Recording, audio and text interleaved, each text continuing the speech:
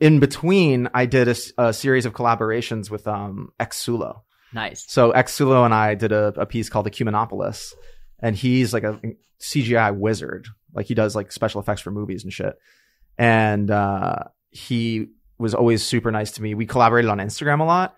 And when he saw me getting into the space, he's like, yo, like, let's drop a piece together on Super Rare.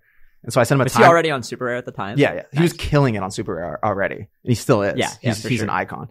And I sent him time-lapse footage of New York City, of like a view of the Flatiron building. And it's like this cyberpunk time-lapse, like all these cars whizzing around. And then he built this like crypto world on top of it, where it's like Bitcoin advertisements, and there's like a Tesla logo because Tesla was trending at the time. And like there's a museum of crypto art like building, and we sold that for like 20 ETH. Nice. So, and we split it. So I got 10 ETH. All of a sudden, I started to collect, and I started to get into the collector side of things. But that really put me on the map too, because then like a bunch of big collectors started following me, and big shout out to xsulo for having my back. Yeah.